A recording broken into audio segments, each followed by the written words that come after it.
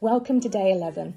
Today, many of us will be fasting together as we seek God for the future of our town and local area as services are cut by Somerset Council.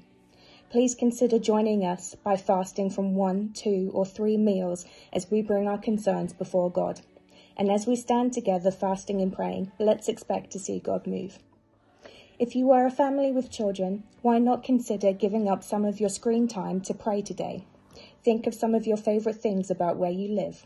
This could be your school, your favourite park, or your friends. How could you pray for them? Take some time to read Deuteronomy 9:12-21. Gracious God, we thank you for the example of Moses and his devotion to you. Teach us to seek you earnestly, to humble ourselves before you, and to intercede for others. Grant us the strength and faith to trust in your guidance and to remain faithful in times of trial. In Jesus' name we pray. Amen.